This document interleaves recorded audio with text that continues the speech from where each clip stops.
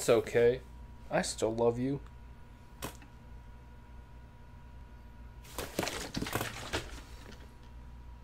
How much of that did you see? So we are back with another video. Before we do get started with the topic of today's video, if you could, be sure to leave a like, as that will help me out in the algorithm a bunch. You, if you don't leave a like.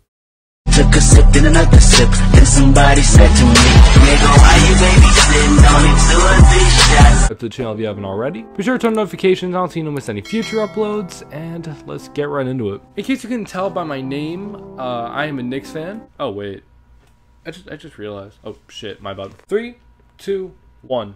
Bam. I saw a thing on Twitter, NBA Twitter, you know how much I love NBA Twitter, where people were saying that Monty Williams, head coach of the Phoenix Suns, deserved to win Coach of the Year over the actual winner, Knicks coach, Tom Thibodeau. Don't get me wrong, Monty Williams is a fantastic coach. He's done a great job with this Suns team. He deserves a lot more recognition than he gets. Tom Thibodeau did deserve Coach of the Year. I'm going to explain why, obviously, because I know right off the bat you're probably thinking, Knicks, oh my god, the Suns are in the finals, the Knicks got bounced in the first round. Ah. Like, I know how your mindset works. Trust me, I understand. I mean, at least we didn't get swept, so it's good. The New York Knicks this year to start out the season were projected to win 22 games, I believe it was. It was between 20 to 22 games. What's up, guys? 5:30 a.m. Knicks. Just kind of figured I'd throw a little stat at you real quick. The Knicks this year, under Thibodeau, were first in points allowed, first in field goals allowed, first in opposing three-point percentage and field goal percentage. Last year, under the myriad of coaches that we did have, they were 18th in points allowed. They were 28th in opposing three-point percentage, 16th in opposing field goal percentage. So, yeah, I think I forgot to add that in the video, so there we go.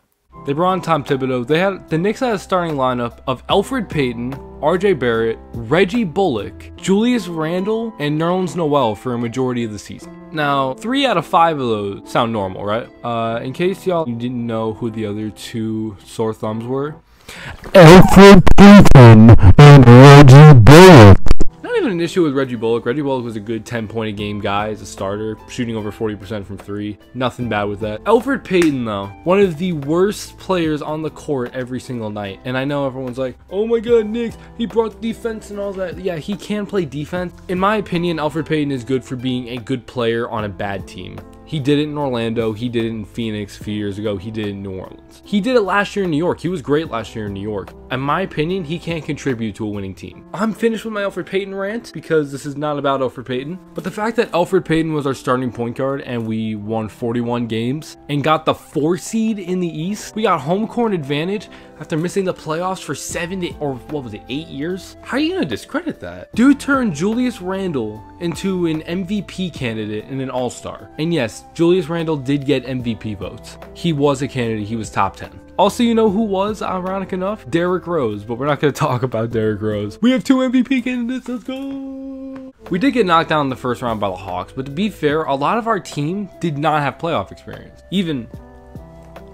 Elfrid Payton, RJ Barrett, it was his second year in the league. Of course, he never had playoff experience before that. Julius Randle has been in the league for 7 to 8 years. He just won Most Improved, made All-NBA second team, and this was his first playoff series, and of course, he played like Dookie. Knicks were also missing guys. We were also missing key players like Mitchell Robinson. We did have good players like Derrick Rose, who was a fantastic addition. We were missing guys like Mitchell Robinson, and this is something I didn't cover in my last video about the Suns. People were literally putting every injury in the NBA, Eastern and Western Conference, and saying that's why the Suns made it to the finals. They literally had Mitchell Robinson in there as a reason why Chris Paul was in the finals. You can't make this shit up. And yeah, we did lose in the first round. We completely underwhelmed. But at the same time, we were not projected to be a playoff team. He did this 10 years prior too in Chicago. He took the Bulls from a 41-41 record and made them the best team in the East and gave Derrick Rose an MVP. It's not like rocket science. I believe Monty Williams was a close second, and as he should have been. Again, no hate towards Monty Williams. He's a fantastic coach for a fantastic team, but the Suns have a lot more to work with than the Knicks. They had Chris Paul, who also made the second team. They had Devin Booker, who was almost an all-star snub.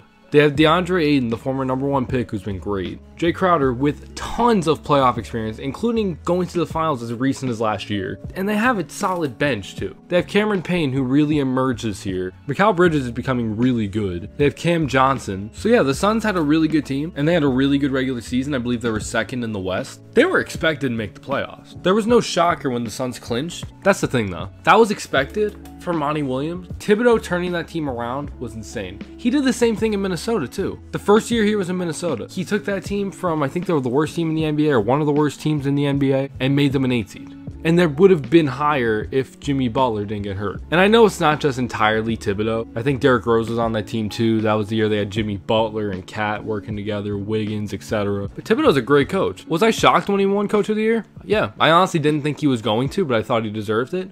And then when he did, I was ecstatic. I really was. Tom Thibodeau does deserve this. NBA Twitter, I want to call it recency bias, but again, Monty Williams is a good coach. He was also a part of turning that Suns team into a championship team. They were the worst team or one of the worst teams in the NBA 2 years ago. They had 19 wins. And now they're up 2-0 in the finals and looking like they're going to win a championship. So again, all the credit in the world to the Suns, but the Knicks just had a really good year. Obviously, we didn't do it by ourselves because we're bozos for some reason. You gotta thank guys like Tom Thibodeau, who pieced it all together. A defensive mastermind coach made Nerlens Noel, who is a great defender, made him look like a top 5 defender in the league because he was this season. He made Julius Randle most improved. He made Derrick Rose almost 6th man of the year. So again, to wrap it up, for the 15th time, yes, Tom Thibodeau deserves to win Coach of the Year. You can have your own opinion because I know it's a close race, but just know that Tom Thibodeau deserves it. That's basically it. I don't really have a whole lot else to say. Thank you all for watching today's video. Again, if you do enjoy today's video and you do want to see some more videos like this, be sure to leave a like and subscribe to the channel if you haven't already. Be sure to turn notifications on so you don't miss any future uploads. If you want to see more content from me, be sure to drop a follow on my Twitch page and my Twitter. My links will be down in the description. I have a second channel where I post on non-basketball related topics. So if you do want to take a look at that, be sure to go check that out. Leave a sub if you enjoy it. That's it for me. I will see you all in the next video.